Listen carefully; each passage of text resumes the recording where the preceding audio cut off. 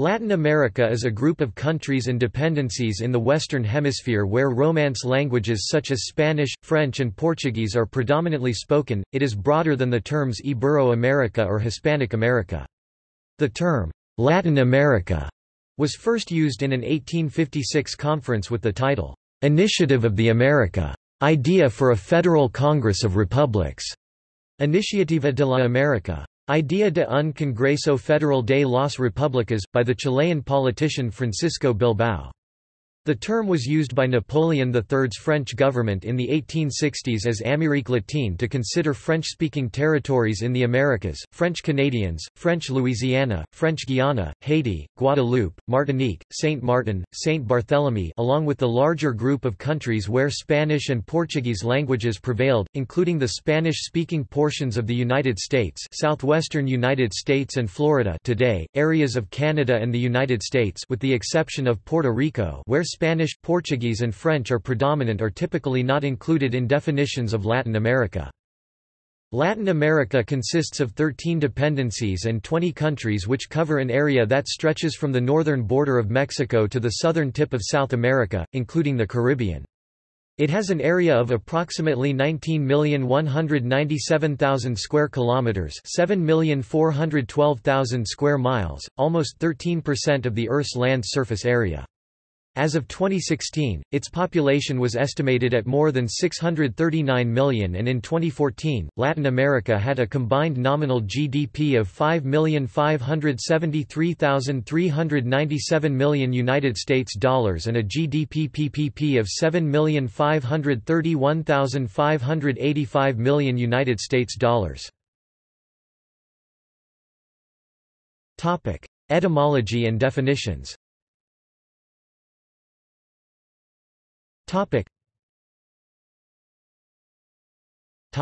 Origins.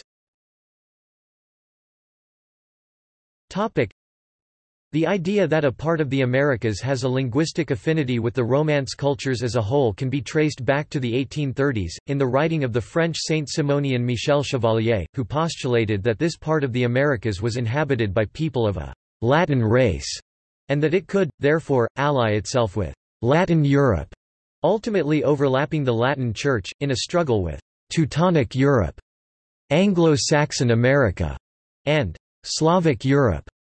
Further investigations of the concept of Latin America are by Michel Gobat in the American Historical Review, the studies of Leslie Bethel, and the monograph by Mauricio Tenorio Trio, Latin America, The Allure and Power of an Idea 2017. Historian John Letty Phelan locates the origins of Latin America in the French occupation of Mexico.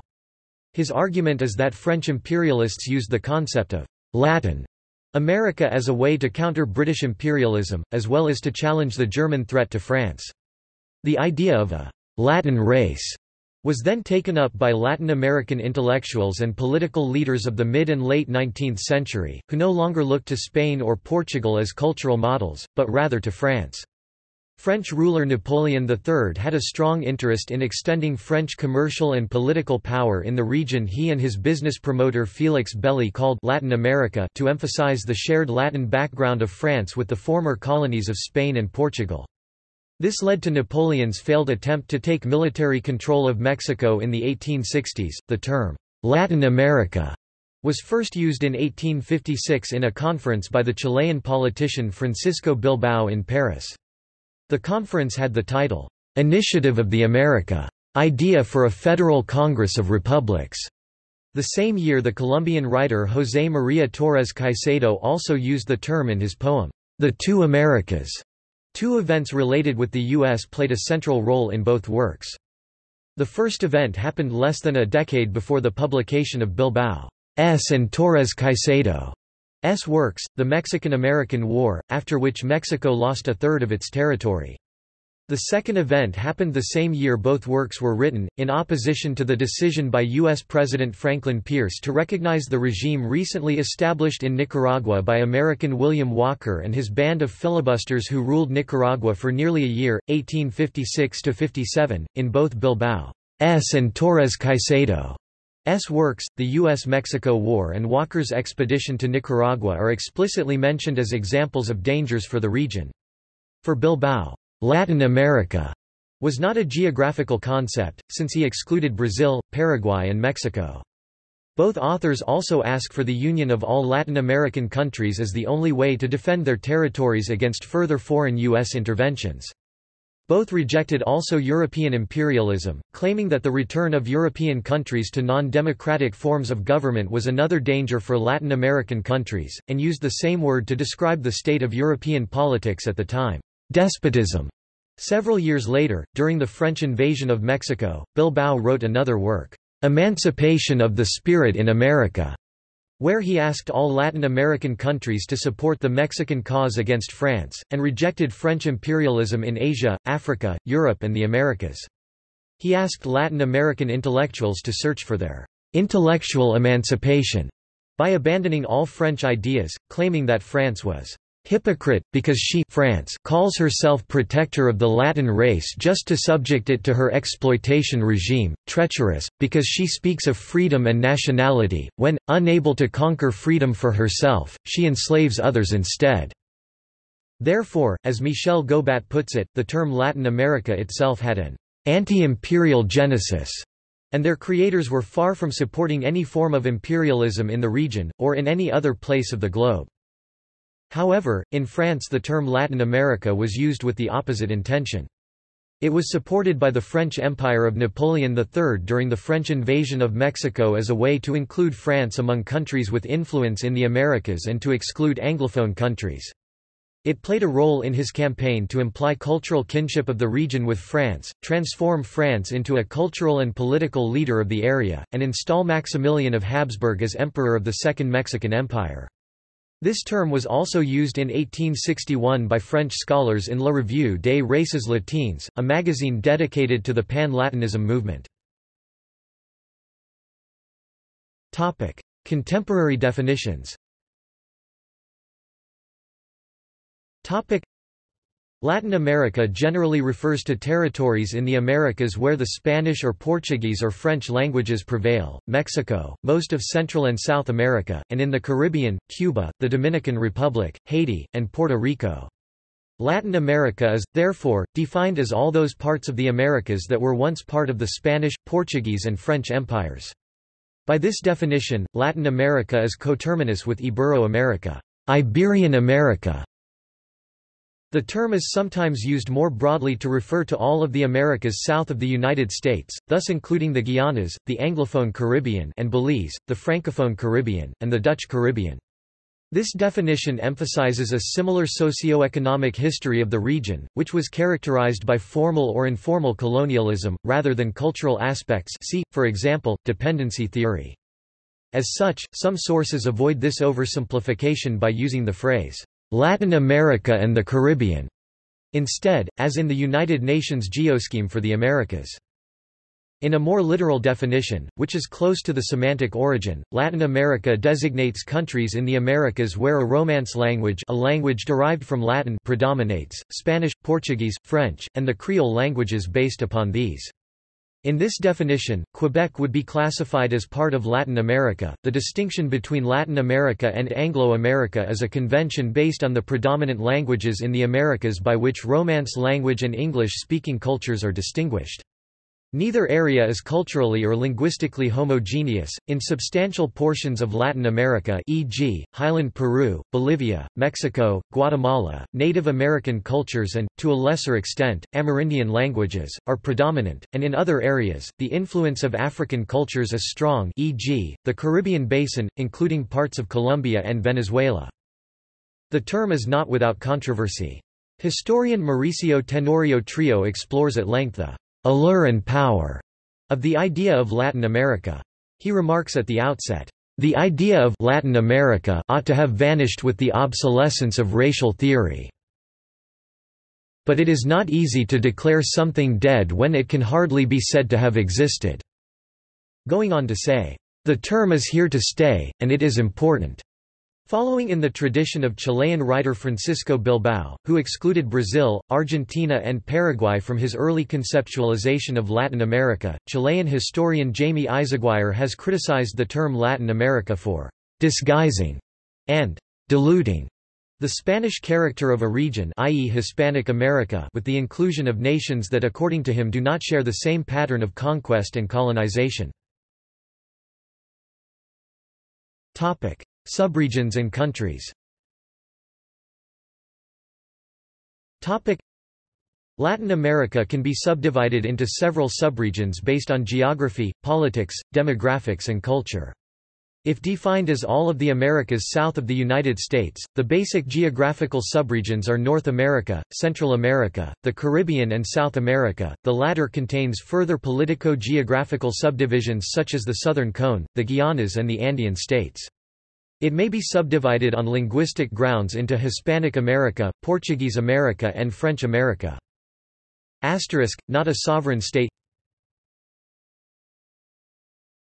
Topic: History. Topic: Pre-Columbian history.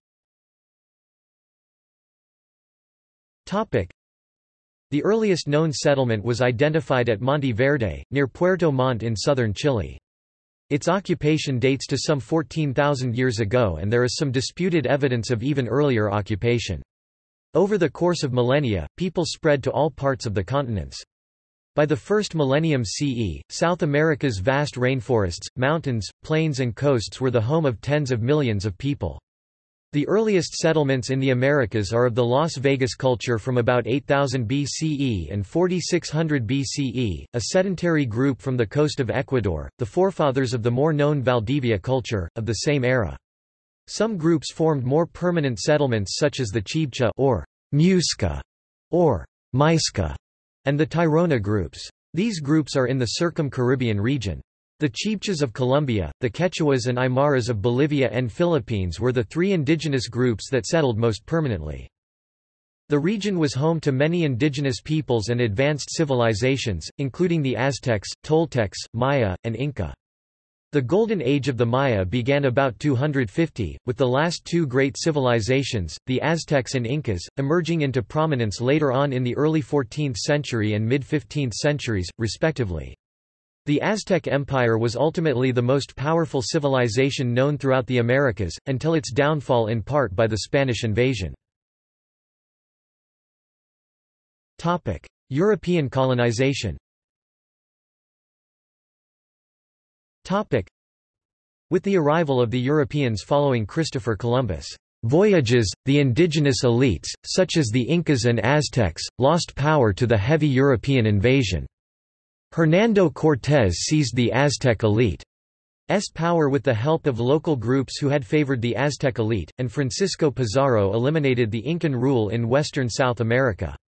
The European powers of Spain and Portugal colonized the region, which along with the rest of the uncolonized world, was divided into areas of Spanish and Portuguese control by the line of demarcation in 1494, which gave Spain all areas to the west, and Portugal all areas to the east, the Portuguese lands in South America subsequently becoming Brazil.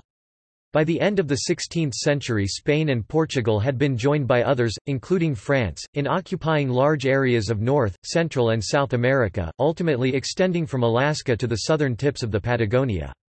European culture, customs and government were introduced, with the Roman Catholic Church becoming the major economic and political power to overrule the traditional ways of the region, eventually becoming the only official religion of the Americas during this period. Epidemics of diseases brought by the Europeans, such as smallpox and measles, wiped out a large portion of the indigenous population.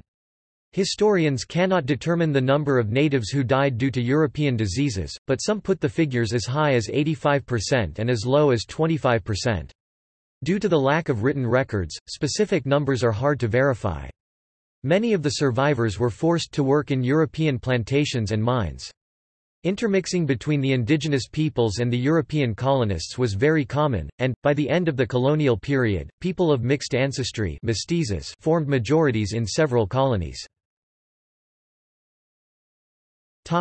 Slavery and forced labor in colonial Latin America. Indigenous peoples of the Americas in various European colonies were forced to work in European plantations and mines, along with African slaves who were also introduced in the preceding centuries. The Mita of colonial Latin America was a system of forced labor imposed on the natives. First established by Viceroy Francisco de Toledo (1569–1581), the Mita was upheld by laws that designated how large draft levies were and how much money the workers would receive that was based on how many shifts each individual worker performed. Toledo established mitas at Potosi and Huancavelica, where the miteos—the workers—would be reduced in number to a fraction of how many were originally assigned before the 1700s. While several villages managed to resist the mita, others offered payment to colonial administrators as a way out. In exchange, free labor became available through volunteers, though the mita was kept in place as workers like miners, for example, were paid low wages. The Spanish crown had not made any ruling on the mita or approved of it when Toledo first established it, in spite of the uncertainty of the practice, since the crown could have gained benefits from it. However, the Cortes of Spain later abolished it in 1812 once complaints of the mita violating humanitarian rights were made. Yet complaints also came from governors, landowners, native leaders known as caracas, and even priests, each of whom preferred other methods of economic exploitation. Despite its fall, the mita made it to the 1800s. Another important group of slaves to mention were the slaves brought over from Africa. The first slaves came over with Christopher Columbus from the very beginning on his earliest voyages. However, in the few hundred years, the Atlantic slave trade would begin delivering slaves, imported by Spain and other colonizers, by the millions. Many of the large-scale productions were run by forced slave labor. They were a part of sugar and coffee production, farming beans, rice, corn, fruit, etc., mining, whale oil and multiple other jobs. Slaves were also house workers, servants, military soldiers, and much more. To say the least, these people were property and treated as such. Though indigenous slaves existed, they were no match in quantity and lack of quality jobs when compared to the African slave. The slave population was massive compared to the better-known slave ownership in the United States. After 1860, Brazil alone had imported over 4 million slaves, which only represented about 35% of the Atlantic slave trade. Despite the large number of slaves in Latin America, there was not as much reproduction of slaves amongst the population. Because most of the slaves then were African-born, they were more subject to rebellion. The United States' involvement in the slave trade is well known amongst North America, however it hides a larger and in some ways crueler operation in the South which had a much longer history. Independence 1804–25.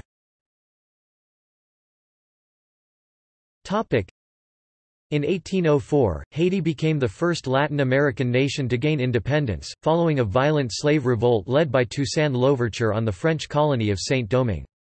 The victors abolished slavery. Haitian independence inspired independence movements in Spanish America. By the end of the 18th century, Spanish and Portuguese power waned on the global scene as other European powers took their place, notably Britain and France. Resentment grew among the majority of the population in Latin America over the restrictions imposed by the Spanish government, as well as the dominance of native Spaniards, Iberian-born peninsulares, in the major social and political institutions. Napoleon's invasion of Spain in 1808 marked a turning point, compelling Criollo elites to form juntas that advocated independence. Also, the newly independent Haiti, the second oldest nation in the New World after the United States, further fueled the independence movement by inspiring the leaders of the movement, such as Miguel Hidalgo y Costilla of Mexico, Simón Bolívar of Venezuela and José de San Martín of Argentina, and by providing them with considerable munitions and troops. Fighting soon broke out between juntas and the Spanish colonial authorities, with initial victories for the advocates of independence. Eventually, these early movements were crushed by the royalist troops by 1810, including those of Miguel Hidalgo y Costilla in Mexico in the year 1810. Later on Francisco de Miranda in Venezuela by 1812. Under the leadership of a new generation of leaders, such as Simón Bolívar, the Liberator, José de San Martín of Argentina, and other libertadores in South America, the independence movement regained strength, and by 1825, all Spanish America, except for Puerto Rico and Cuba, had gained independence from Spain. In the same year in Mexico, a military officer, Agustín de Iturbide, led a coalition of conservatives and liberals who created a constitutional monarchy, with Iturbide as emperor. This first Mexican empire was short-lived, and was followed by the creation of a republic in 1823. Independent Empire of Brazil. The Brazilian War of Independence, which had already began along other independent movements around the region, spread through northern, northeastern regions and in Cisplatina province. With the last Portuguese soldiers surrendering on 8 March 1824, Portugal officially recognized Brazil on 29 August 1825. On 7 April 1831, worn down by years of administrative turmoil and political dissensions with both liberal and conservative sides of politics, including an attempt of republican secession, as well as unreconciled with the way that absolutists in Portugal had given to the succession of King John VI, Pedro I went to Portugal to reclaim his daughter's crown, abdicating the Brazilian throne in favor of his 5-year-old son and heir, who thus became the empire's second monarch, with the regnal title of Dom Pedro II. As the new emperor could not exert his constitutional powers until he became of age, a regency was set up by the National Assembly. In the absence of a charismatic figure who could represent a moderate face of power, during this period a series of localized rebellions took place, as the Cabanajum, the Male Revolt, the Balaiada, the Sabinada, and the Ragamuffin War, which emerged from the dissatisfaction of the provinces with the central power, coupled with old and latent social tensions peculiar of a vast, slaveholding and newly independent nation-state. This period of internal political and social upheaval, which included the Praieira Revolt, was overcome only at the end of the 1840s, years after the end of the Regency, which occurred with the premature coronation of Pedro II in 1841. During the last phase of the monarchy, an internal political debate was centered on the issue of slavery.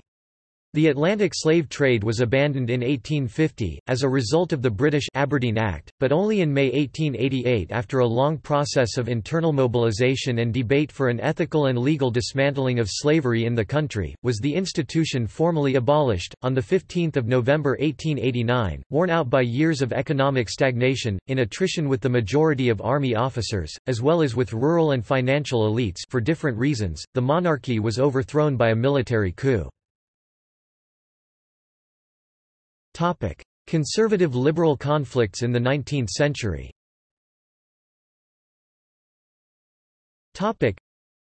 After the independence of many Latin American countries, there was a conflict between the people and the government, much of which can be reduced to the contrasting ideologies between liberalism and conservatism.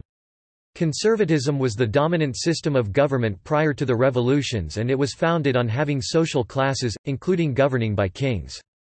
Liberalists wanted to see a change in the ruling systems, and to move away from monarchs and social classes in order to promote equality.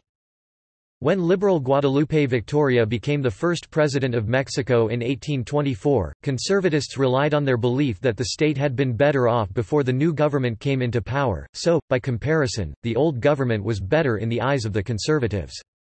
Following this sentiment, the conservatives pushed to take control of the government, and they succeeded. General Santa Anna was elected president in 1833.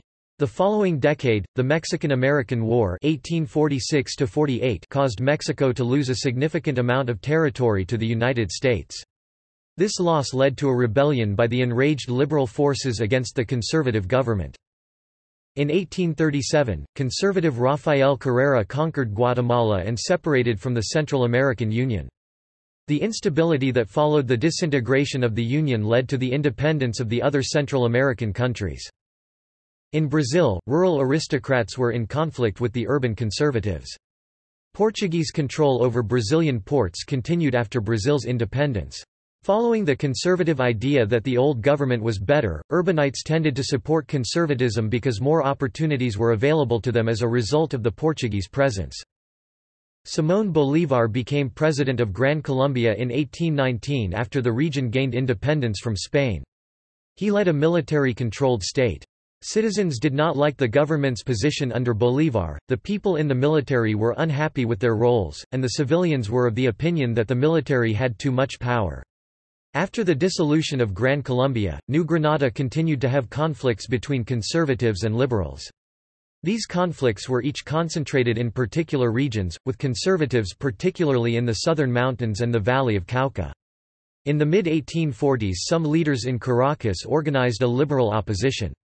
Antonio Leocadio Guzmán was an active participant and journalist in this movement and gained much popularity among the people of Caracas. In Argentina, the conflict manifested itself as a prolonged civil war between Unitarianas, i.e. centralists, and federalists, which were in some aspects respectively analogous to liberals and conservatives in other countries.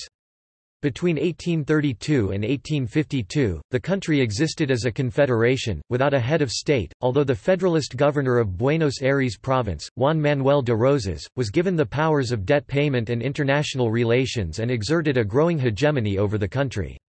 A national constitution was only enacted in 1853, reformed in 1860, and the country reorganized as a federal republic led by a liberal conservative elite. After Uruguay achieved its independence, in 1828, a similar polarization crystallized between Blancos and Colorados, where the agrarian conservative interests were pitted against the liberal commercial interests based in Montevideo, and which eventually resulted in the Guerra Grande Civil War 1839–1851. British influence in Latin America during the 19th century.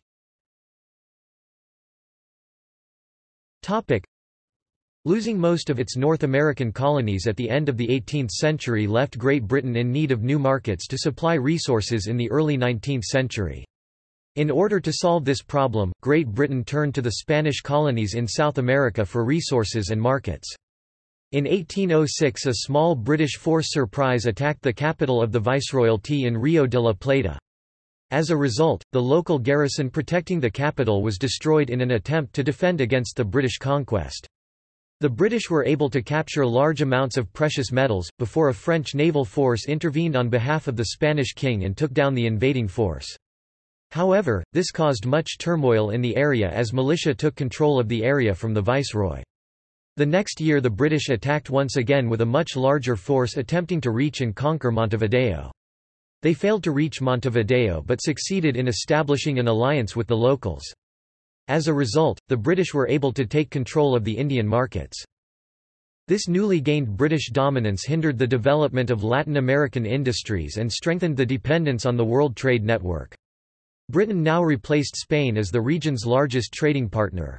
Great Britain invested significant capital in Latin America in order to develop the area as a market for processed goods.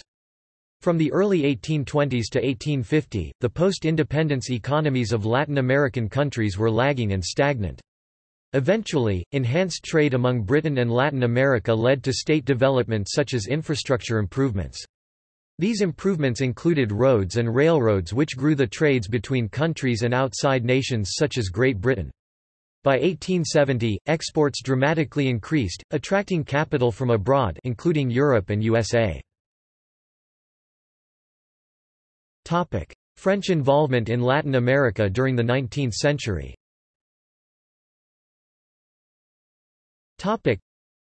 Between 1821 and 1910, Mexico battled through various civil wars between the established conservative government and the liberal reformists. Mexico Timeline page 2. On May 8, 1827 Baron Damas, the French Minister of Foreign Affairs, and Sebastián Camacho, a Mexican diplomat, signed an agreement called the Declarations, which contained provisions regarding commerce and navigation between France and Mexico. At this time the French government did not recognize Mexico as an independent entity. It was not until 1861 that the liberalist rebels, led by Benito Juárez, took control of Mexico City, consolidating liberal rule. However, the constant state of warfare left Mexico with a tremendous amount of debt owed to Spain, England, and France, all of whom funded the Mexican war effort (NINO). As newly appointed president, Benito Juárez suspended payment of debts for next 2 years, to focus on a rebuilding and stabilization initiative in Mexico under the new government.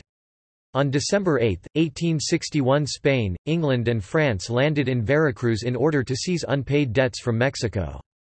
However, Napoleon III, with intentions of establishing a French client state to further push his economic interests, pressured the other two powers to withdraw in 1862 Greenspan. French intervention in Mexico. France under Napoleon III remained and established Maximilian of Habsburg, Archduke of Austria, as Emperor of Mexico. The march by the French to Mexico City enticed heavy resistance by the Mexican government. It resulted in open warfare.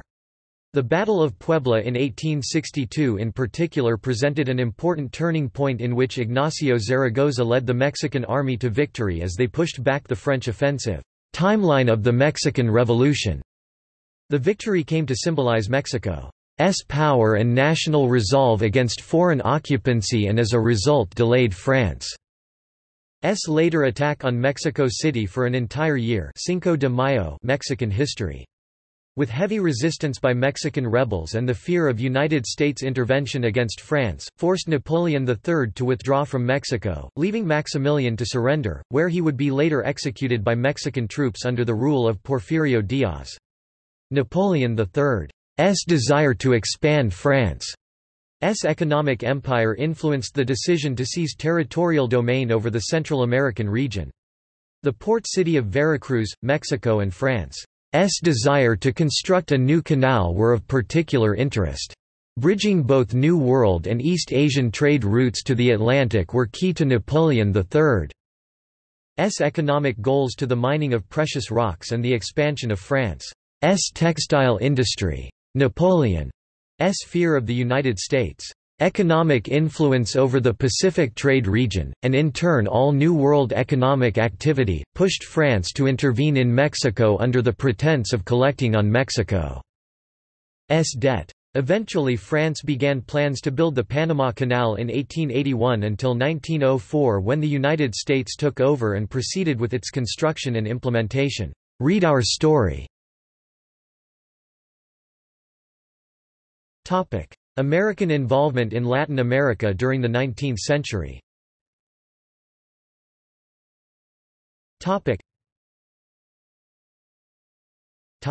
Monroe Doctrine. The Monroe Doctrine was included in President James Monroe's 1823 annual message to Congress. The doctrine warns European nations that the United States will no longer tolerate any new colonization of Latin American countries. It was originally drafted to meet the present major concerns, but eventually became the precept of U.S. foreign policy in the Western Hemisphere. The doctrine was put into effect in 1865 when the U.S. government supported Mexican President, Benito Juárez, diplomatically and militarily. Some Latin American countries viewed the U.S. interventions, allowed by the Monroe Doctrine when the U.S. deems necessary, with suspicion. Another important aspect of United States involvement in Latin America is the case of the filibuster William Walker. In 1855, he traveled to Nicaragua hoping to overthrow the government and take the land for the United States. With only the aid of 56 followers, he was able to take over the city of Granada, declaring himself commander of the army and installing Patricio Rivas as a puppet president.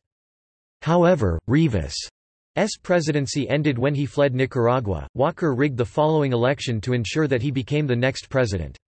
His presidency did not last long, however, as he was met with much opposition from political groups in Nicaragua and neighboring countries. On May 1, 1857, Walker was forced by a coalition of Central American armies to surrender himself to a United States Navy officer who repatriated him and his followers.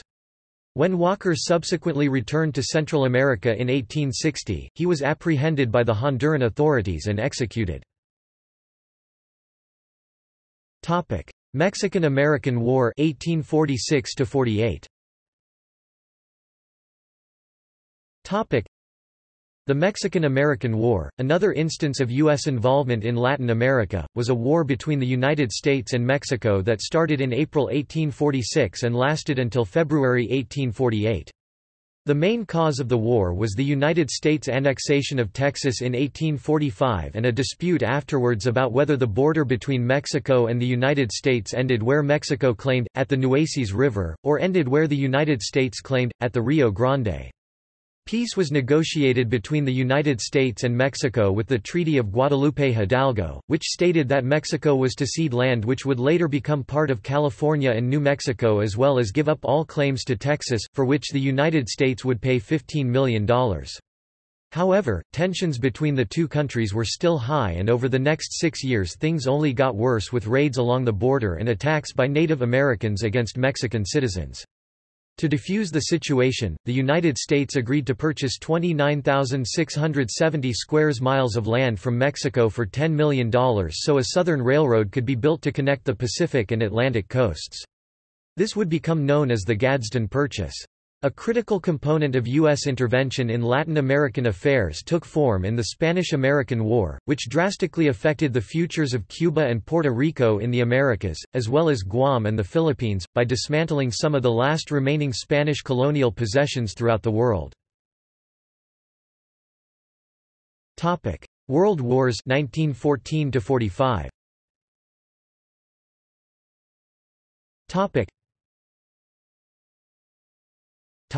World War I and the Zimmermann telegram.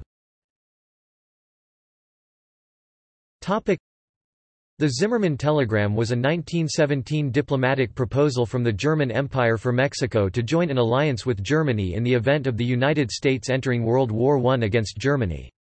The proposal was intercepted and decoded by British intelligence. The revelation of the contents outraged the American public and swayed public opinion. President Woodrow Wilson moved to arm American merchant ships in order to defend themselves against German submarines, which had started to attack them. The news helped generate support for the United States declaration of war on Germany in April of that year. The message came as a coded telegram dispatched by the Foreign Secretary of the German Empire, Arthur Zimmermann, on January 16, 1917. The message was sent to the German ambassador of Mexico, Heinrich von Eckert. Zimmermann sent the telegram in anticipation of the resumption of unrestricted submarine warfare by Germany on 1 February, an act which Germany presumed would lead to war. The telegram instructed Ambassador Eckert that if the U.S. appeared certain to enter the war, he was to approach the Mexican government with a proposal for a military alliance, with funding from Germany. As part of the alliance, Germany would assist Mexico in reconquering Texas and the Southwest. Eckert was instructed to urge Mexico to help broker an alliance between Germany and Japan. Mexico, in the middle of the Mexican Revolution, far weaker militarily, economically and politically than the U.S., ignored the proposal. After the U.S. entered the war, it officially rejected it. Brazil's participation in World War II. After World War I, in which Brazil was an ally of the United States, Great Britain, and France, the country realized it needed a more capable army but didn't have the technology to create it. In 1919, the French military mission was established by the French Commission in Brazil. Their main goal was to contain the inner rebellions in Brazil. They tried to assist the army by bringing them up to the European military standard, but constant civil missions did not prepare them for World War II. Brazil's President, Getúlio Vargas, wanted to industrialize Brazil, allowing it to be more competitive with other countries. He reached out to Germany, Italy, France, and the United States to act as trade allies. Many Italian and German people immigrated to Brazil many years before World War II began, thus creating a Nazi influence. The immigrants held high positions in government and the armed forces. It was recently found that 9,000 war criminals escaped to South America, including Croats, Ukrainians, Russians and other Western Europeans who aided the Nazi war machine. Most, perhaps as many as 5,000, went to Argentina, between 1,500 and 2,000 are thought to have made it to Brazil, around 500 to 1,000 to Chile, and the rest to Paraguay and Uruguay. It was not a secret that Vargas had an admiration for Hitler's Nazi Germany and its Führer. He even let German Luftwaffe build secret air forces around Brazil. This alliance with Germany became Brazil's second-best trade alliance behind the United States. Brazil continued to try to remain neutral to the United States and Germany because it was trying to make sure it could continue to be a place of interest for both opposing countries. Brazil attended continental meetings in Buenos Aires, Argentina 1936, Lima, Peru 1938, and Havana, Cuba 1940 that obligated them to agree to defend any part of the Americas if they were to be attacked. Eventually, Brazil decided to stop trading with Germany once Germany started attacking offshore trading ships, resulting in Germany declaring a blockade against the Americas in the Atlantic Ocean. Furthermore, Germany also ensured that they would be attacking the Americas soon. Once the German submarines attacked unarmed Brazilian trading ships, President Vargas met with the United States President Franklin D. Roosevelt to discuss how they could retaliate. On January 22, 1942, Brazil officially ended all relations with Germany, Japan, and Italy, becoming a part of the Allies. The Brazilian Expeditionary Force was sent to Naples, Italy to fight for democracy. Brazil was the only Latin American country to send troops to Europe. Initially, Brazil wanted to only provide resources and shelter for the war to have a chance of gaining a high post-war status, but ended up sending 25,000 men to fight. After World War II, the United States and Latin America continued to have a close relationship. For example, USAID created family planning programs in Latin America combining the NGOs already in place, providing the women in largely Catholic areas access to contraception. Involvement in World War II. There was a Nazi influence in certain parts of the region, but Jewish migration from Europe during the war continued. Only a few people recognized or knew about the Holocaust. Furthermore, numerous military bases were built during the war by the United States, but some also by the Germans. Even now, unexploded bombs from the Second World War that need to be made safe still remain. Cold War 1945 to 92.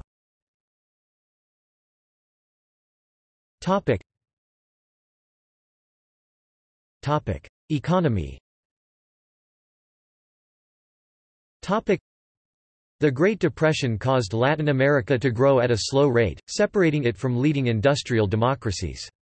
The two world wars and U.S. depression also made Latin American countries favor internal economic development, leading Latin America to adopt the policy of import substitution industrialization. Countries also renewed emphasis on exports.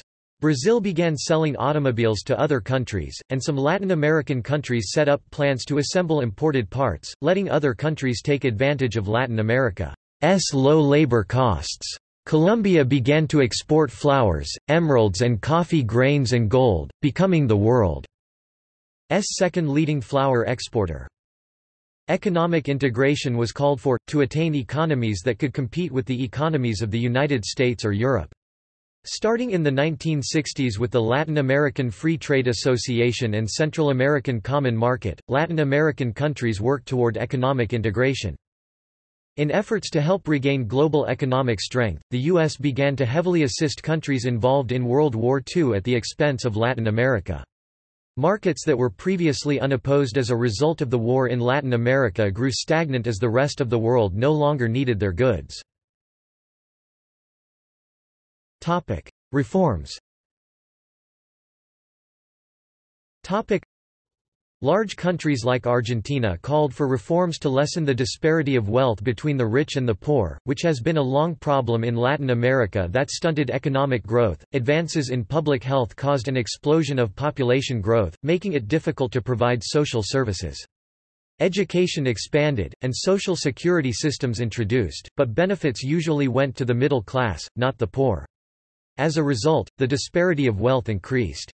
Increasing inflation and other factors caused countries to be unwilling to fund social development programs to help the poor. Bureaucratic authoritarianism. Bureaucratic authoritarianism was practiced in Brazil after 1964, in Argentina, and in Chile under Augusto Pinochet, in a response to harsh economic conditions. It rested on the conviction that no democracy could take the harsh measures to curb inflation, reassure investors, and quicken economic growth quickly and effectively. Though inflation fell sharply, industrial production dropped with the decline of official protection. U.S. relations. After World War II and the beginning of a Cold War between the United States and the Soviet Union, U.S. diplomats became interested in Asia, Africa, and Latin America, and frequently waged proxy wars against the Soviet Union in these countries. The U.S. sought to stop the spread of communism. Latin American countries generally sided with the U.S. in the Cold War period, even though they were neglected since the U.S.'s concern with communism were focused in Europe and Asia, not Latin America. Between 1946 and 1959, Latin America received only 2% of the United States foreign aid despite having poor conditions similar to the main recipients of the Marshall Plan. Some Latin American governments also complained of the U.S. support in the overthrow of some nationalist governments, and intervention through the CIA. In 1947, the U.S. Congress passed the National Security Act, which created the National Security Council in response to the United States' growing obsession with anti-communism. In 1954, when Jacobo Arbenz of Guatemala accepted the support of communists and attacked holdings of the United Fruit Company, the U.S. decided to assist Guatemalan counter-revolutionaries in overthrowing Arbenz. These interventionist tactics featured the use of the CIA rather than the military, which was used in Latin America for the majority of the Cold War in events including the overthrow of Salvador Allende. Latin America was more concerned with issues of economic development, while the United States focused on fighting communism, even though the presence of communism was small in Latin America. Cuban Revolution. By 1959, Cuba was afflicted with a corrupt dictatorship under Batista, and Fidel Castro ousted Batista that year and set up the first communist state in the hemisphere. The United States imposed a trade embargo on Cuba, and combined with Castro's expropriation of private enterprises, this was detrimental to the Cuban economy. Around Latin America, rural guerrilla conflict and urban terrorism increased, inspired by the Cuban example. The United States put down these rebellions by supporting Latin American countries in their counter-guerrilla operations through the Alliance for Progress launched by President John F. Kennedy. This thrust appeared to be successful. A Marxist, Salvador Allende, became president of Chile in 1970, but was overthrown 3 years later in a military coup backed by the United States. Despite civil war, high crime and political instability, most Latin American countries eventually adopted bourgeois liberal democracies while Cuba maintained its socialist system. Bay of Pigs invasion. Encouraged by the success of Guatemala in the 1954 Guatemalan coup d'état, in 1960, the U.S. decided to support an attack on Cuba by anti-Castro rebels. The Bay of Pigs invasion was an unsuccessful invasion of Cuba in 1961, financed by the U.S. through the CIA, to overthrow Fidel Castro. The incident proved to be very embarrassing for the new Kennedy administration. Alliance for Progress. President John F. Kennedy initiated the Alliance for Progress in 1961, to establish economic cooperation between the U.S. and Latin America.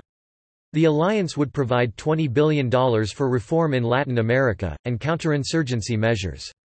Instead, the reform failed because of the simplistic theory that guided it and the lack of experienced American experts who could understand Latin American customs. Nicaraguan Revolution.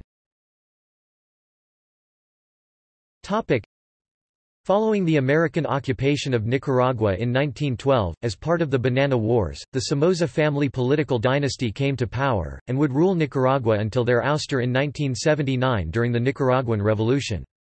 The era of Somoza family rule was characterized by strong U.S. support for the government and its military 15, as well as a heavy reliance on U.S.-based multinational corporations.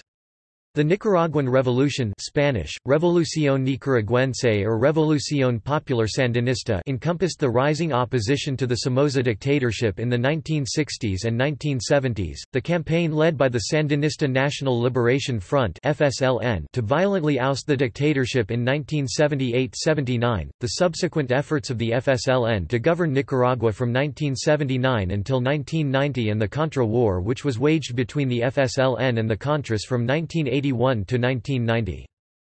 The revolution marked a significant period in Nicaraguan history and revealed the country as one of the major proxy war battlegrounds of the Cold War, with the events in the country rising to international attention. Although the initial overthrow of the Somoza regime in 1978–79 was a bloody affair, the Contra War of the 1980s took the lives of tens of thousands of Nicaraguans and was the subject of fierce international debate.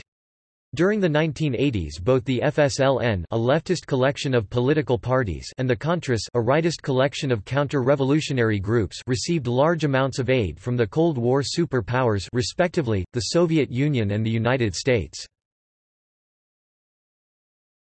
Topic: Washington Consensus.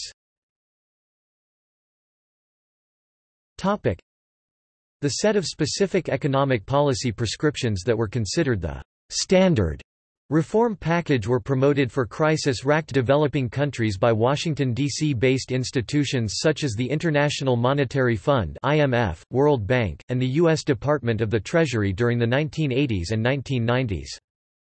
In recent years, several Latin American countries led by socialist or other left-wing governments, including Argentina and Venezuela, have campaigned for and to some degree adopted policies contrary to the Washington Consensus set of policies. Other Latin countries with governments of the left, including Brazil, Chile, and Peru, have in practice adopted the bulk of the policies. Also critical of the policies as actually promoted by the International Monetary Fund have been some U.S. economists, such as Joseph Stiglitz and Donny Roderick, who have challenged what are sometimes described as the fundamentalist policies of the International Monetary Fund and the U.S. Treasury for what Stiglitz calls a one-size-fits-all treatment of individual economies. The term has become associated with neoliberal policies in general and drawn into the broader debate over the expanding role of the free market, constraints upon the state, and U.S. influence on other countries' national sovereignty. This politico-economical initiative was institutionalized in North America by 1994 NAFTA, and elsewhere in the Americas through a series of like agreements. The Comprehensive Free Trade Area of the Americas project, however, was rejected by most South American countries at the 2005 Fourth Summit of the Americas. Turn to the left. In most countries, since the 2000s, left-wing political parties have risen to power. The presidencies of Hugo Chavez in Venezuela, Ricardo Lagos and Michelle Bachelet in Chile, Lula da Silva and Dilma Rousseff in Brazil, Nestor Kirchner and his wife Cristina Fernandez in Argentina, Tabaré Vázquez and José Mujica in Uruguay, Evo Morales in Bolivia, Daniel Ortega in Nicaragua, Rafael Correa in Ecuador, Fernando Lugo in Paraguay, Manuel Zelaya in Honduras, removed from power by a coup d'état, Mauricio Funes and Salvador Sánchez Cerén in El Salvador are all part of this wave of left-wing politicians who often declare themselves socialists, Latin Americanists, or anti-imperialists, often implying opposition to U.S. policies towards the region. A development of this has been the creation of the 8-member ALBA Alliance, or the Bolivarian Alliance for the Peoples of Our America, Spanish, Alianza Bolivariana para los Pueblos de Nuestra America, by some of the countries already mentioned. By June 2014, Honduras, Juan Orlando Hernández, Guatemala, Otto Pérez Molina, and Panama, Ricardo Martinelli, had right-wing governments. Topic: Return of social movements. Topic: In 1982, Mexico announced that it could not meet its foreign debt payment obligations, inaugurating a debt crisis that would discredit Latin American economies throughout the decade. This debt crisis would lead to neoliberal reforms that would instigate many social movements in the region. A reversal of development reigned over Latin America, seen through negative economic growth, declines in industrial production, and thus, falling living standards for the middle and lower classes. Governments made financial security their primary policy goal over social security, enacting new neoliberal economic policies that implemented privatization of previously national industries and informalization of labor. In an effort to bring more investors to these industries, these governments also embraced globalization through more open interactions with the international economy. Significantly, as democracy spread across much of Latin America, the realm of government became more inclusive, a trend that proved conducive to social movements. The economic ventures remained exclusive to a few elite groups within society. Neoliberal restructuring consistently redistributed income upward while denying political responsibility to provide social welfare rights, and though development projects took place throughout the region, both inequality and poverty increased. Feeling excluded from these new projects, the lower classes took ownership of their own democracy through a revitalization of social movements in Latin America. Both urban and rural populations had serious grievances as a result of the above economic and global trends and have voiced them in mass demonstrations. Some of the largest and most violent of these have been protests against cuts in urban services, such as the Caracazo in Venezuela and the Argentinazo in Argentina. Rural movements have made diverse demands related to unequal land distribution, displacement at the hands of development projects and dams, environmental and indigenous concerns, neoliberal agricultural restructuring, and insufficient means of livelihood. These movements have benefited considerably from transnational support from conservationists and NGOs. The movement of Rural Landless Workers (MST) is perhaps the largest contemporary Latin American social movement. As indigenous populations are primarily rural, indigenous movements account for a large portion of rural social movements, including the Zapatista Rebellion in Mexico, the Confederation of Indigenous Nationalities of Ecuador (CONAIE), indigenous organizations in the Amazon region of Ecuador and Bolivia, Pan-Mayan communities in Guatemala, and mobilization by the indigenous groups of Yanomami peoples in the Amazon, Kuna peoples in Panama, and Altiplano Aymara and Quechua peoples in Bolivia.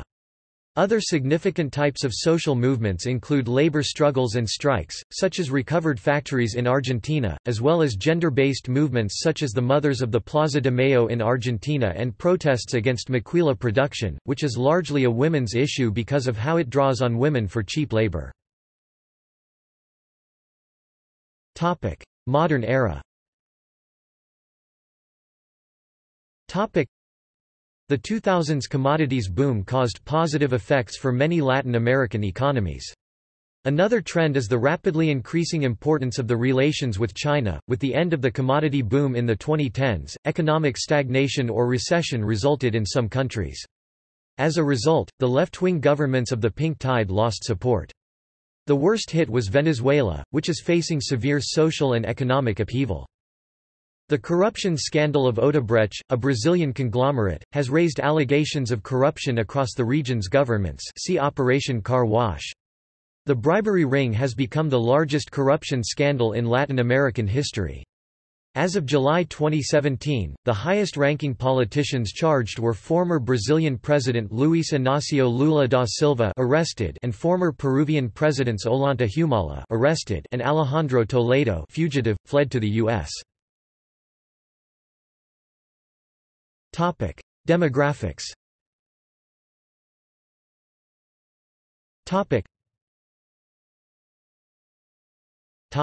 Largest cities. The following is a list of the 10 largest metropolitan areas in Latin America. Ethnic groups. The inhabitants of Latin America are of a variety of ancestries, ethnic groups, and races, making the region one of the most diverse in the world. The specific composition varies from country to country. Some have a predominance of European Amerindian or more commonly referred to as mestizo or castizo depending on the admixture population. In others, Amerindians are a majority. Some are dominated by inhabitants of European ancestry, and some countries' populations are primarily mulatto. Various Black, Asian and Zambo mixed Black and Amerindian minorities are also identified regularly. People with European ancestry are the largest single group, and along with people of part European ancestry, they combine to make up approximately 80% of the population, or even more, according to John Askey.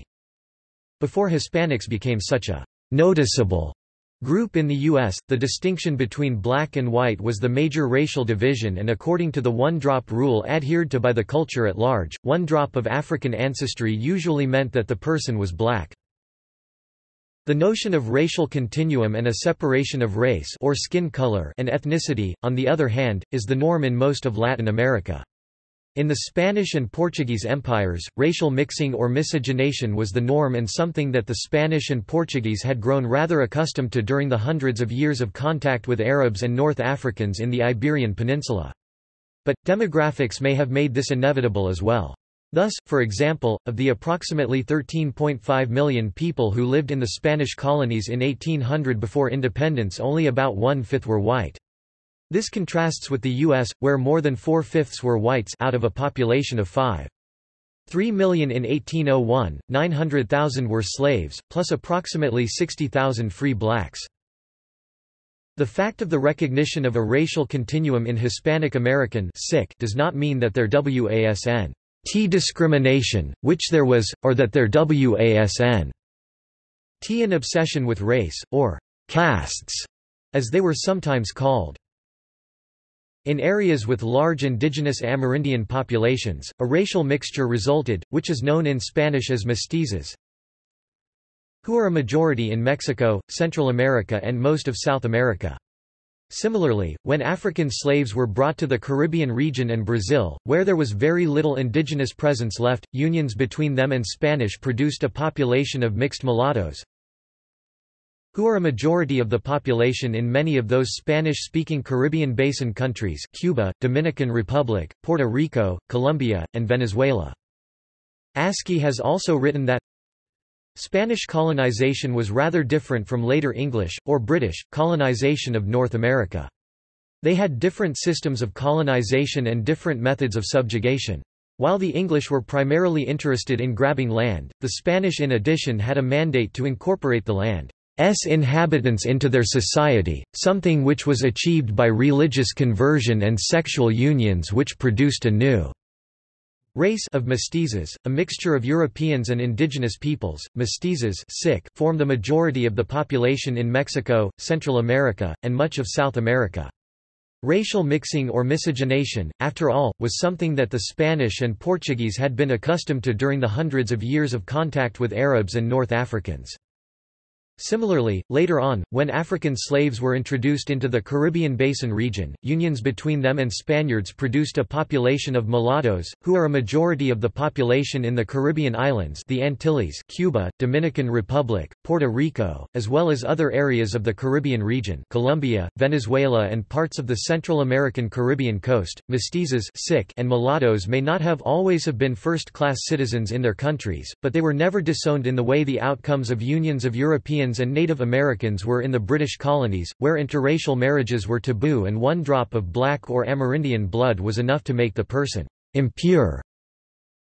In his famous 1963 book The Rise of the West, William Hardy McNeill wrote that racially mixed societies arose in most of Spanish and Portuguese America, compounded in varying proportions from European, Indian, and Negro strands. Fairly frequent resort to manumission mitigated the hardships of slavery in those areas, and the Catholic Church positively encouraged marriages between white immigrants and Indian women as a remedy for sexual immorality. However, in the southern English colonies and in most of the Caribbean islands, the importation of Negro slaves created a much more sharply polarized biracial society. Strong race feeling and the servile status of nearly all Negroes interdicted intermarriage, practically if not legally. Such discrimination did not prevent interbreeding, but children of mixed parentage were assigned to the status of their mothers. Mulattoes and Indian half-breeds were thereby excluded from the white community. In Spanish and, with some differences, Portuguese territories a more elaborate and less oppressive principle of racial discrimination established itself. The handful of persons who had been born in the homelands claimed topmost social prestige, next came those of purely European descent, while beneath ranged the various racial blends to form a social pyramid whose numerous racial distinctions meant that no one barrier could become as ugly and impenetrable as that dividing whites from Negroes in the English, Dutch, and French colonies. Thomas C. Wright, meanwhile, has written that the demographic makeup of colonial Latin America became more complex when, as the native population declined, the Portuguese, Spanish, and the French in Haiti turned to Africa for labor, as did the British in North America. The tricontinental heritage that characterizes Latin America, then, is shared by the United States, but even a casual examination reveals that the outcome of the complex interaction of different peoples has varied. While miscegenation among the three races certainly occurred in North America, it appears to have been much less common than in Latin America. Furthermore, offspring of such liaisons were not recognized as belonging to new, distinct racial categories in North America as they were in Latin America. The terms mestizo or mameluco, mulatto, the general term castas, and dozens of subcategories of racial identity frankly recognized the outcomes of interracial sexual activity in Latin America and established a continuum of race rather than the unrealistic absolute categories of white, black, or Indian as used in the United States. The U.S. Census Bureau's forms did not allow individuals to list more than one race until 2000. Language. Spanish and Portuguese are the predominant languages of Latin America. Spanish is spoken as first language by about 60% of the population, Portuguese is spoken by about 34% of the population, and about 6% of the population speak other languages such as Quechua, Mayan languages, Guarani, Aymara, Nahuatl, English, French, Dutch and Italian. Portuguese is spoken only in Brazil, Brazilian Portuguese, the biggest and most populous country in the region. Spanish is the official language of most of the rest of the countries and territories on the Latin American mainland, Spanish language in the Americas, as well as in Cuba, Puerto Rico, where it is co-official with English, and the Dominican Republic. French is spoken in Haiti and in the French overseas departments of Guadeloupe, Martinique and Guyana, and the French overseas collectivity of Saint-Pierre and Miquelon. It is also spoken by some Panamanians of Afro-Antillean descent. Dutch is the official language in Suriname, Aruba, and the Netherlands Antilles. As Dutch is a Germanic language, these territories are not necessarily considered part of Latin America. Amerindian languages are widely spoken in Peru, Guatemala, Bolivia, Paraguay and Mexico, and to a lesser degree, in Panama, Ecuador, Brazil, Colombia, Venezuela, Argentina, and Chile amongst other countries. In Latin American countries not named above, the population of speakers of indigenous languages tend to be very small or even non-existent, e.g. Uruguay. Mexico is possibly the only country that contains a wider variety of indigenous languages than any Latin American country, but the most spoken language is Nahuatl. In Peru, Quechua is an official language, alongside Spanish and any other indigenous language in the areas where they predominate. In Ecuador, while holding no official status, the closely related Quechua is a recognized language of the indigenous people under the country's constitution, however, it is only spoken by a few groups in the country's highlands. In Bolivia, Aymara, Quechua and Guarani hold official status alongside Spanish. Guarani, along with Spanish, is an official language of Paraguay, and is spoken by a majority of the population who are, for the most part, bilingual, and it is co-official with Spanish in the Argentine province of Corrientes. In Nicaragua, Spanish is the official language, but on the country's Caribbean coast English and indigenous languages such as Mosquito, Sumo, and Rama also hold official status. Colombia recognizes all indigenous languages spoken within its territory as official, though fewer than 1% of its population are native speakers of these languages. Nahuatl is one of the 62 native languages spoken by indigenous people in Mexico, which are officially recognized by the government as national languages, along with Spanish.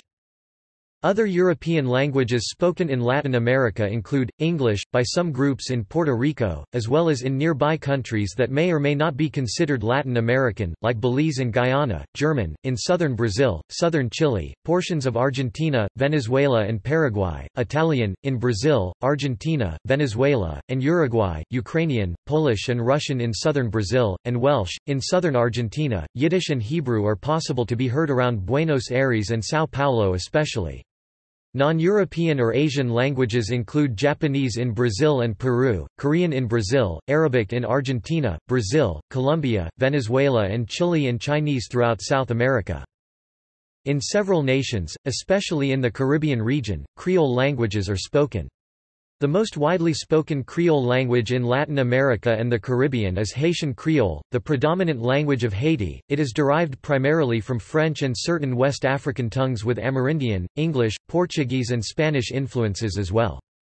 Creole languages of mainland Latin America, similarly, are derived from European languages and various African tongues. The Garifuna language is spoken along the Caribbean coast in Honduras, Guatemala, Nicaragua and Belize mostly by the Garifuna people, a mixed-race Zambo people who were the result of mixing between indigenous Caribbeans and escaped black slaves. Primarily an Arawakan language, it has influences from Caribbean and European languages. Archaeologists have deciphered over 15 pre-Columbian distinct writing systems from Mesoamerican societies. The ancient Maya had the most sophisticated textually written language, but since texts were largely confined to the religious and administrative elite, traditions were passed down orally. Oral traditions also prevailed in other major indigenous groups, including, but not limited to, the Aztecs and other Nahuatl speakers, Quechua and Aymara of the Andean regions, the Quiché of Central America, the Tupi-Guarani in today's Brazil, the Guarani in Paraguay and the Mapuche in Chile. Religion. The vast majority of Latin Americans are Christians, 90%, mostly Roman Catholics belonging to the Latin Church. About 70% of the Latin American population consider themselves Catholic. According to the detailed Pew Multi-Country Survey in 2014, 69% of the Latin American population is Catholic and 19% is Protestant. Protestants are 26% in Brazil and over 40% in much of Central America.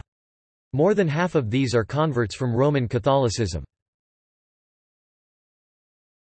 Topic: Migration. Due to economic, social and security developments that are affecting the region in recent decades, the focus is now the change from net immigration to net emigration.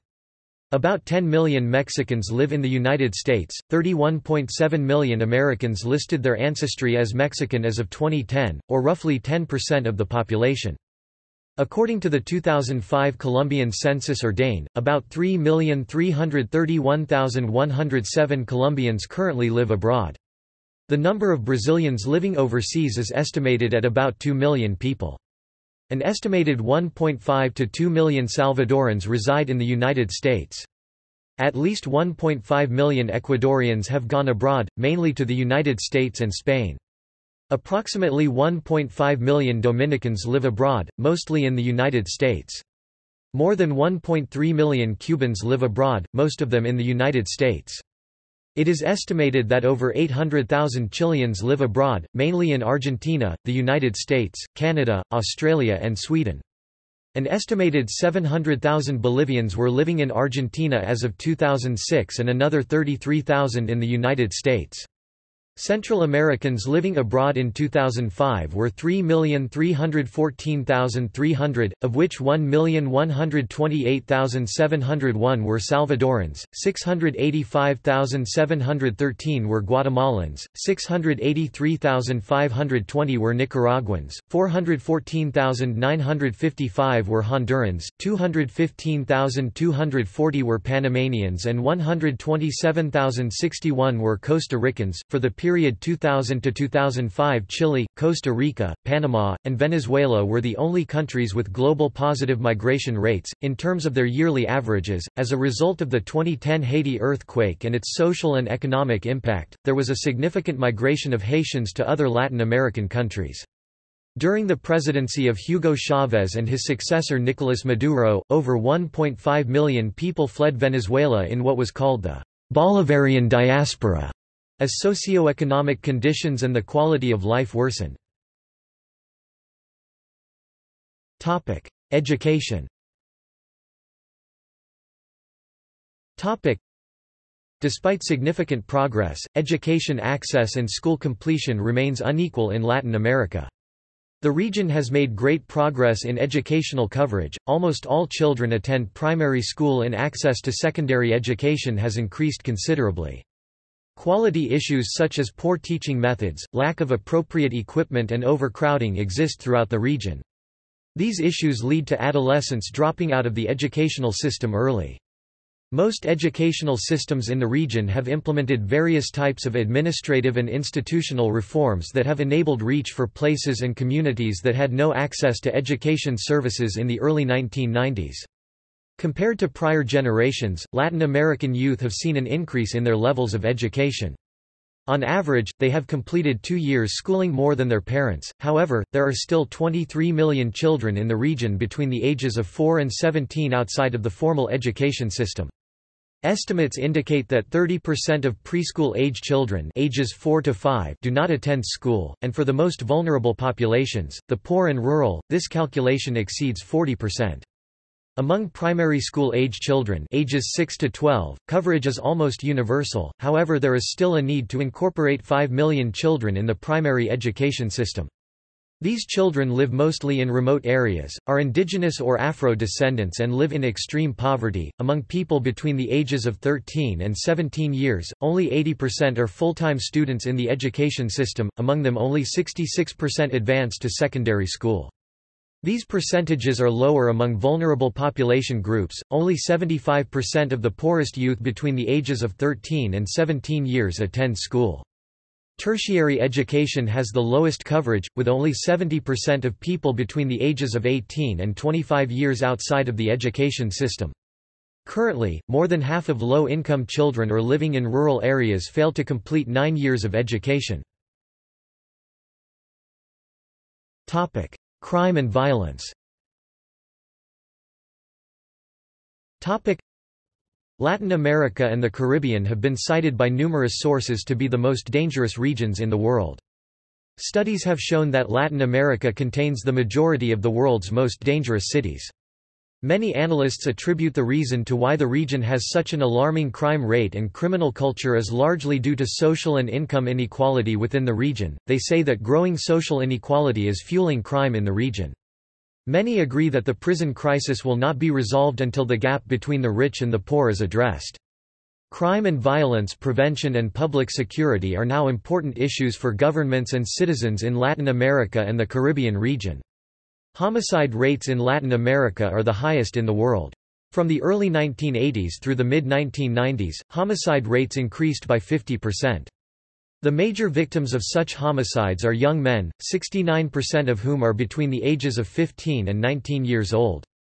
Countries with the highest homicide rate per year per 100,000 inhabitants as of 2015 were, El Salvador 109, Honduras 64, Venezuela 57, Jamaica 43, Belize 34.4, St. Kitts and Nevis 34, Guatemala 34, Trinidad and Tobago 31, the Bahamas 30, Brazil 26.7, Colombia 26.5, the Dominican Republic 22, St. Lucia 22, Guyana 19, Mexico 16, Puerto Rico 16, Ecuador 13, Grenada 13, Costa Rica 12, Bolivia 12, Nicaragua 12, Panama 11, Antigua and Barbuda 11, and Haiti 10. Most of the top countries with the highest homicide rates are in Africa and Latin America. Countries in Central America, like El Salvador and Honduras, top the list of homicides in the world. Brazil has more overall homicides than any country in the world, at 50,108, accounting for 1 in 10 globally. Crime-related violence in Latin America represents the most threat to public health, striking more victims than HIV, AIDS or other infectious diseases. Countries with lowest homicide rate per year per 100,000 inhabitants as of 2015 were, Chile 3, Peru 7, Argentina 7, Uruguay 8 and Paraguay 9. Economy CISI According to Goldman Sachs BRICS Review of Emerging Economies, by 2050 the largest economies in the world will be as follows: China, United States, India, Japan, Germany, United Kingdom, Brazil and Mexico. Development Over the past 2 centuries, Latin America's GDP per capita has fluctuated around world average. However, there is a substantial gap between Latin America and the Western economies. Between 1820 and 2008, this gap widened from 0.8 to 2.7 times. Since 1980, Latin America also lost growth versus the world average. Many nations such as those in Asia have joined others on a rapid economic growth path, but Latin America has grown at slower pace and its share of world output declined from 9.5% in 1980 to 7.8% in 2008. Standard of living. Latin America is the region with the highest levels of income inequality in the world. The following table lists all the countries in Latin America indicating evaluation of the country's Human Development Index, GDP at purchasing power parity per capita, measurement of inequality through the Gini Index, measurement of poverty through the Human Poverty Index, measurement of extreme poverty based on people living under $1.25 a day, life expectancy, murder rates and a measurement of safety through the Global Peace Index. Green cells indicate the best performance in each category while red indicates the lowest. Environment. Inequality. Wealth inequality in Latin America and the Caribbean remains a serious issue despite strong economic growth and improved social indicators over the past decade. A report released in 2013 by the UN Department of Economic and Social Affairs entitled Inequality Matters. Report of the World Social Situation, observed that, declines in the wage share have been attributed to the impact of labor-saving technological change and to a general weakening of labor market regulations and institutions. Such declines are likely to affect individuals in the middle and bottom of the income distribution disproportionately, since they rely mostly on labor income. In addition, the report noted that highly unequal land distribution has created social and political tensions and is a source of economic inefficiency, as small landholders frequently lack access to credit and other resources to increase productivity, while big owners may not have had enough incentive to do so. Trade blocs. The major trade blocs or agreements in the region are the Pacific Alliance and Mercosur. Minor blocs or trade agreements are the G3 Free Trade Agreement, the Dominican Republic, Central America Free Trade Agreement (CAFTA), the Caribbean Community (CARICOM), and the Andean Community of Nations (CAN). However, major reconfigurations are taking place along opposing approaches to integration and trade. Venezuela has officially withdrawn from both the CAN and G3 and it has been formally admitted into the Mercosur pending ratification from the Paraguayan legislature. The president-elect of Ecuador has manifested his intentions of following the same path. This bloc nominally opposes any free trade agreement (FTA) with the United States, although Uruguay has manifested its intention otherwise. Chile, Peru, Colombia and Mexico are the only 4 Latin American nations that have an FTA with the United States and Canada, both members of the North American Free Trade Agreement (NAFTA). Tourism.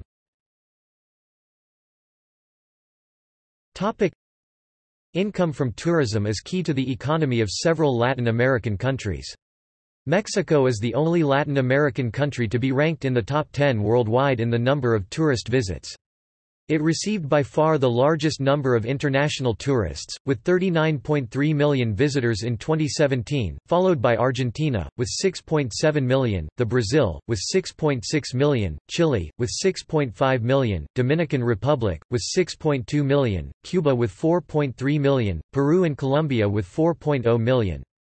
The World Tourism Organization reports the following destinations as the top 6 tourism earners for the year 2017: Mexico, with $21,333 million, the Dominican Republic, with $7,178 million, Brazil, with $6,024 million, Colombia, with $4,773 million, Argentina, with $4,687 million, and Panama, with $4,258 million. Places such as Cancún, Riviera Maya, Galapagos Islands, Punta Cana, Chichen Itza, Cartagena de Indias, Cabo San Lucas, Mexico City, Machu Picchu, Margarita Island, Acapulco, San Ignacio Mini, Santo Domingo, Buenos Aires, Salar de Uyuni, Rio de Janeiro, Punta del Este, Labadee, San Juan, São Paulo, La Habana, Panama City, Iguazu Falls, Puerto Vallarta, Poás Volcano National Park, Viña del Mar, Guanajuato City, Bogotá, Santa Marta, San Andrés, San Miguel de Allende, Lima, Guadalajara, Cuzco. Ponce and Perito Moreno Glacier are popular among international visitors in the region. Data for 2015 rather than 2016, as the newest data is currently unavailable. Culture.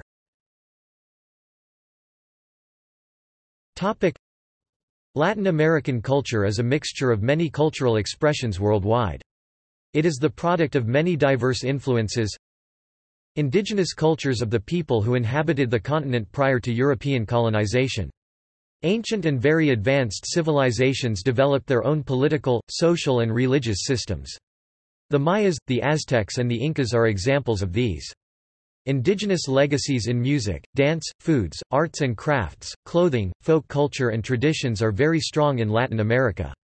Linguistic effects on Spanish and Portuguese are also marked, such as in terms like pampa, taco, tamale, cacique. Western civilization, in particular the culture of Europe, was brought mainly by the colonial powers, the Spanish, Portuguese and French, between the 16th and 19th centuries. The most enduring European colonial influence is language and Roman Catholicism. More recently, additional cultural influences came from the United States and Europe during the 19th and 20th centuries, due to the growing influence of the former on the world stage and immigration from the latter. The influence of the United States is particularly strong in northern Latin America, especially Puerto Rico, which is an American territory. Prior to 1959, Cuba, who fought for its independence along American soldiers in the Spanish–American War, was also known to have a close socio-economic relation with the United States. In addition, the United States also helped Panama become an independent state from Colombia and built the 20-mile-long Panama Canal Zone in Panama, which held from 1903. The Panama Canal opened to transoceanic freight traffic in 1914 to 1999, when the Torrijos-Carter treaties restored Panamanian control of the canal zone.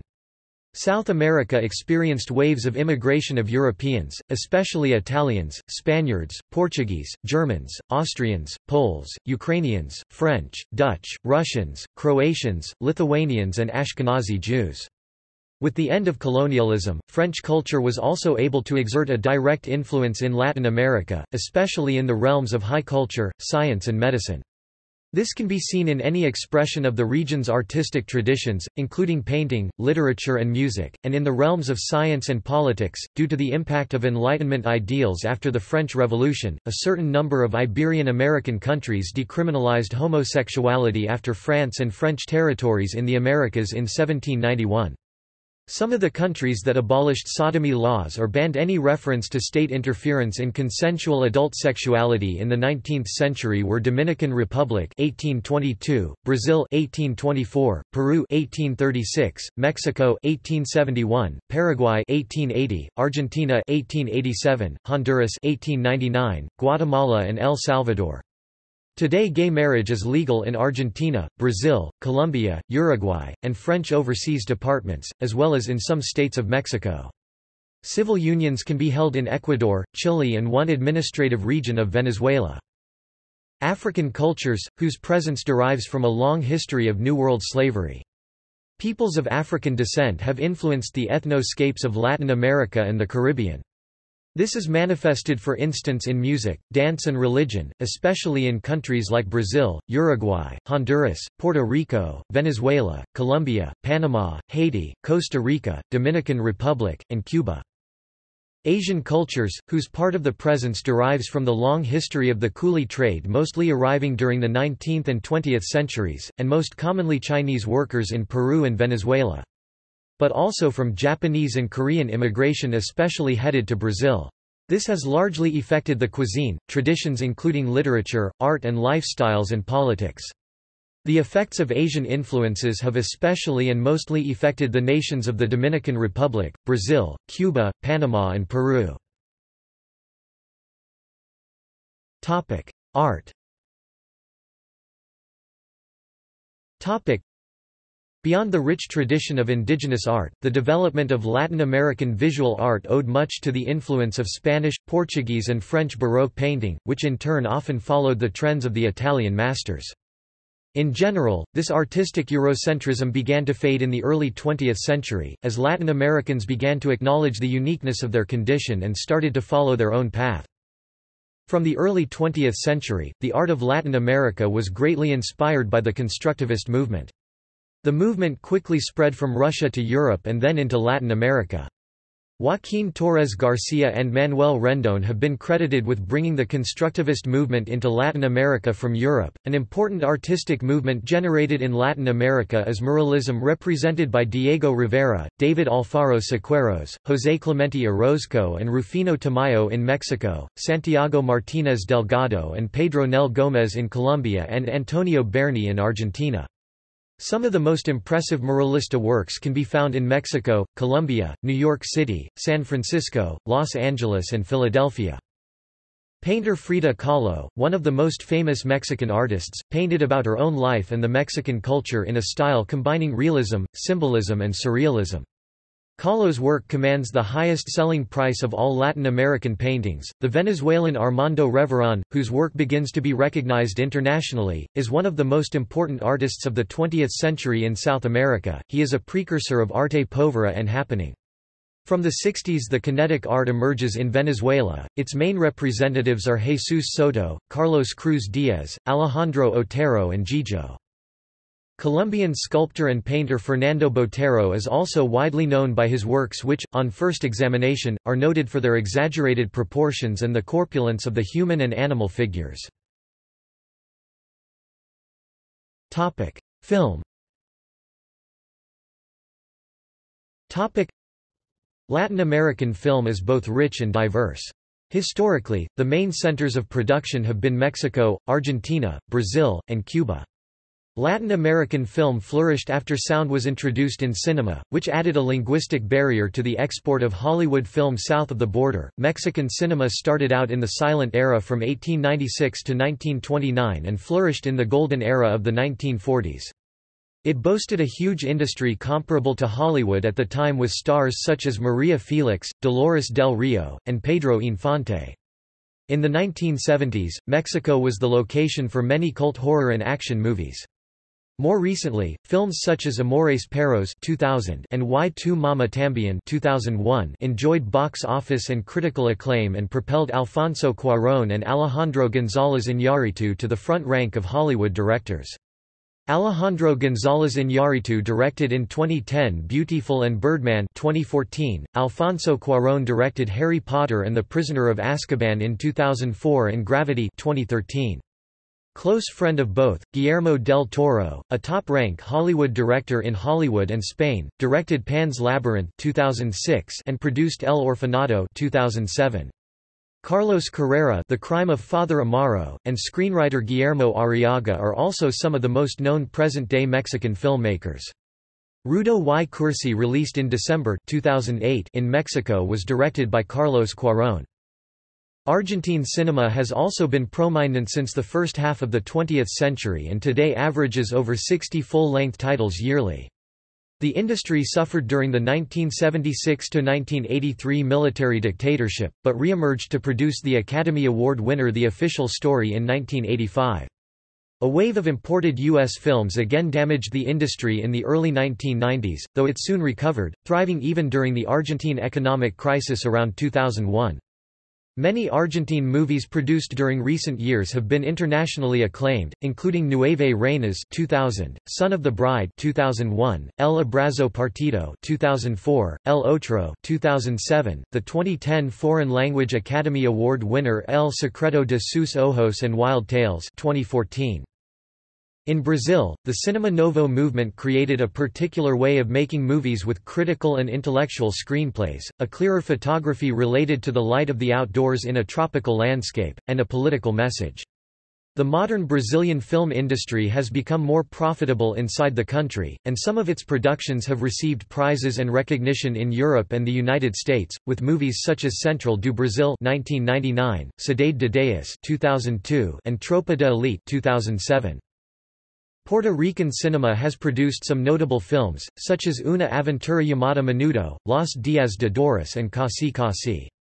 An influx of Hollywood films affected the local film industry in Puerto Rico during the 1980s and 1990s, but several Puerto Rican films have been produced since and it has been recovering. Cuban cinema has enjoyed much official support since the Cuban Revolution and important filmmakers include Tomás Gutiérrez Alea. Literature. Pre-Columbian cultures were primarily oral, though the Aztecs and Mayans, for instance, produced elaborate codices. Oral accounts of mythological and religious beliefs were also sometimes recorded after the arrival of European colonizers, as was the case with the Popol Vuh. Moreover, a tradition of oral narrative survives to this day, for instance among the Quechua-speaking population of Peru and the Quiché of Guatemala. From the very moment of Europe's discovery of the continents, early explorers and conquistadores produced written accounts and chronicas of their experience, such as Columbus's letters or Bernal Díaz del Castillo's description of the conquest of Mexico. During the colonial period, written culture was often in the hands of the Church, within which context Sor Juana Inés de la Cruz wrote memorable poetry and philosophical essays. Towards the end of the 18th century and the beginning of the 19th, a distinctive Criollo literary tradition emerged, including the first novels such as Lizardi's El Periquillo Sarniento 1816. The 19th century was a period of «foundational fictions» in critic Doris Summer's words, novels in the Romantic or naturalist traditions that attempted to establish a sense of national identity, and which often focused on the indigenous question or the dichotomy of civilization or barbarism, for which say, Domingo Sarmiento's Facundo 1845, Juan Leon Mera's Cumanda 1879, or Euclides da Cunha's Os Sertões 1902. The 19th century also witnessed the realist work of Machado de Assis, who made use of surreal devices of metaphor and playful narrative construction, much admired by critic Harold Bloom. At the turn of the 20th century, Modernismo emerged, a poetic movement whose founding text was Nicaraguan poet Rubén Darío Azul 1888. This was the first Latin American literary movement to influence literary culture outside of the region, and was also the first truly Latin American literature, in that national differences were no longer so much at issue. José Martí, for instance, though a Cuban patriot, also lived in Mexico and the United States and wrote for journals in Argentina and elsewhere. However, what really put Latin American literature on the global map was no doubt the literary boom of the 1960s and 1970s, distinguished by daring and experimental novels such as Julio Cortázar's Rayuela 1963 that were frequently published in Spain and quickly translated into English. The boom's defining novel was Gabriel García Márquez's Cien Años de Soledad 1967, which led to the association of Latin American literature with magic realism, though other important writers of the period such as the Peruvian Mario Vargas Llosa and Carlos Fuentes do not fit so easily within this framework. Arguably, the boom's culmination was Augusto Roa Bastos' monumental Yo, El Supremo 1974. In the wake of the boom, influential precursors such as Juan Rulfo, Alejo Carpentier, and above all Jorge Luis Borges were also rediscovered. Contemporary literature in the region is vibrant and varied, ranging from the best-selling Paulo Coelho and Isabel Allende to the more avant-garde and critically acclaimed work of writers such as Diamela Eltit, Janina Braschi, Ricardo Piglia, or Roberto Bolaño. There has also been considerable attention paid to the genre of testimonio, texts produced in collaboration with subaltern subjects such as Rigoberta Menchú. Finally, a new breed of chroniclers is represented by the more journalistic Carlos Monsiváis and Pedro Limbal. The region boasts 6 Nobel Prize winners, in addition to the 2 Chilean poets Gabriela Mistral (1945) and Pablo Neruda (1971). There is also the Guatemalan novelist Miguel Ángel Asturias (1967), the Colombian writer Gabriel García Márquez (1982), the Mexican poet and essayist Octavio Paz (1990), and the Peruvian novelist Mario Vargas Llosa (2010). Topic: Music and dance. Latin America has produced many successful worldwide artists in terms of recorded global music sales. Among the most successful have been Juan Gabriel, Mexico, only Latin American musician to have sold over 200 million records worldwide, Gloria Estefan, Cuba, Carlos Santana, Luis Miguel, Mexico, of whom have sold over 90 million records, Shakira, Colombia, and Vicente Fernández, Mexico, with over 50 million records sold worldwide. Enrique Iglesias, although not a Latin American, has also contributed for the success of Latin music. Other notable successful mainstream acts through the years, include RBD, Celia Cruz, Soda Stereo, Thalía, Ricky Martin, Mana, Marc Anthony, Ricardo Arjona, Selena, and Menudo. Caribbean Hispanic music, such as merengue, bachata, salsa, and more recently reggaeton, from such countries as the Dominican Republic, Puerto Rico, Trinidad and Tobago, Cuba, and Panama, has been strongly influenced by African rhythms and melodies. Haiti's compas is a genre of music that is influenced by its Caribbean Hispanic counterparts, along with elements of jazz and modern sounds. Another well-known Latin American musical genre includes the Argentine and Uruguayan tango with Carlos Gardel as the greatest exponent, as well as the distinct Nuevo Tango, a fusion of tango, acoustic and electronic music popularized by bandoneon virtuoso Astor Piazzolla. Samba, North American jazz, European classical music and choro combined to form bossa nova in Brazil, popularized by guitarist João Gilberto with singer Astrud Gilberto and pianist Antonio Carlos Jobim. Other influential Latin American sounds include the Antillean soca and calypso, the Honduras garifuna, punta, the Colombian cumbia and vallenato, the Chilean cueca, the Ecuadorian boleros, and rocaleras, the Mexican ranchera and the mariachi, which is the epitome of Mexican soul, the Nicaraguan palo de mayo, the Peruvian marinera and tondero, the Uruguayan candombe, the French Antillean zouk derived from Haitian compass, and the various styles of music from pre-Columbian traditions that are widespread in the Andean region. The classical composer Heitor Villa-Lobos (1887–1959) worked on the recording of native musical traditions within his homeland of Brazil. The traditions of his homeland heavily influenced his classical works. Also notable is the recent work of the Cuban Leo Brouwer and guitar work of the Venezuelan Antonio Loro and the Paraguayan Agustín Barrios. Latin America has also produced world-class classical performers such as the Chilean pianist Claudio Arrau, Brazilian pianist Nelson Freire and the Argentine pianist and conductor Daniel Barenboim. Brazilian opera soprano Badu Seio, one of Brazil's most famous musicians, was a leading artist of the Metropolitan Opera in New York City from 1937 to 1952. Arguably, the main contribution to music entered through folklore, where the true soul of the Latin American and Caribbean countries is expressed. Musicians such as Yma Sumac, Chabuca Granda, Atahualpa Yupanqui, Violeta Parra, Victor Jara, Jorge Cafrune, Facundo Cabral, Mercedes Sosa, Jorge Negrete, Luis Gonzaga, Caetano Veloso, Susana Baca, Chavela Vargas, Simon Diaz, Julio Jaramillo, Toto La Momposina, Gilberto Gil, Maria Bethania, Nana Caymmi, Nara Leao, Gal Costa, Ney Mato Grosso, as well as musical ensembles such as Inti Illimani and Las Carcas are magnificent examples of the heights that this soul can reach. Latin pop, including many forms of rock, is popular in Latin America today. See Spanish-language rock and roll. A few examples are Café Tacuba, Soda Stereo, Mana, Rita Lee, Mutantes, Secos e Molhados Legao Urbana, Titas, Paralamas do Sucesso, Cazuza, Barreo Vermelho, Skank, Miranda, Canse de Ser Sexy or CSS, and Bajo Fondo.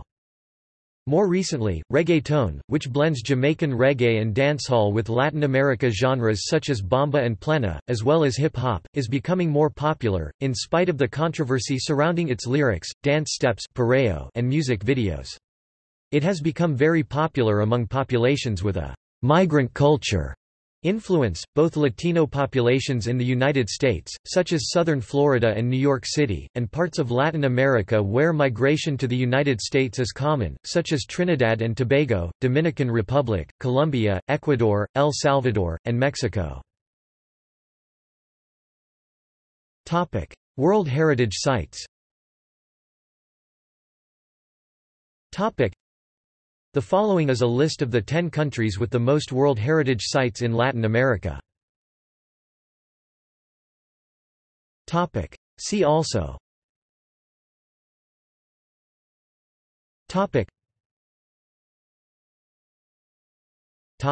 Notes.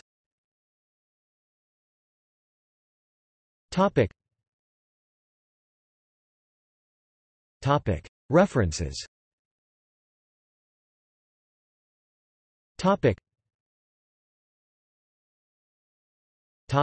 Further reading.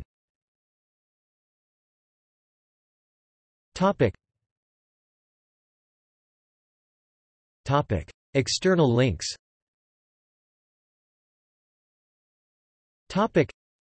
IDB Education Initiative, Latin American Network Information Center, Latin America Database, Washington Office on Latin America, Council on Hemispheric Affairs, Códigos de Barra, Infolatum. Information and analysis of Latin America at the Library of Congress Web Archives, archived 8 September 2008. Map of land cover, Latin America and Caribbean (FAO). Lessons from Latin America by Benjamin Dangle, The Nation, March 4, 2009. Keeping Latin America on the World News Agenda – Interview with Michael Reed of The Economist at the Wayback Machine, archived 24 June 2010. Cold War in Latin America, CSU Pomona University at archive.is, archived 14 December 2012. Latin America Cold War Resources, Yale University. Latin America Cold War, Harvard University. http://lark.u Calgary. CA, Latin American Research Center, University of Calgary. The War on Democracy, by John Pilger.